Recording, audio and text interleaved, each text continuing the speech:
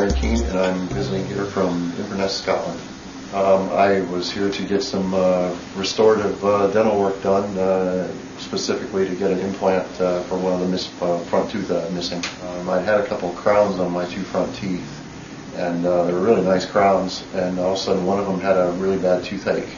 And because I had broken in one of my front teeth many, many years ago. I was about 10 years old, so I think it was this residual effect after all these years. It's amazing how long sometimes things take to manifest. But so what they had to do is destroy those crowns, and the guy who was going to do a root canal couldn't do it, so he had to extract one of my front teeth. And so the solution at the time, as I'm sitting in a dentist chair with no front tooth now, was to put in a fixed bridge. So he actually had to take out one of the adjacent teeth in order to anchor the bridge between the three teeth. So instead of two crowns, now I had one missing tooth and two other crowns. And what really initiated this was my frustration with the fixed bridge actually kept coming out. It had been in for a couple of years and came out, and then had to go get it reattached, and it came out again, and that was just unacceptable. Plus, I also just never really liked that solution. It didn't look quite as good, and not having space between my teeth just bothered me. And just one of those things, I wanted more natural feel of having real teeth.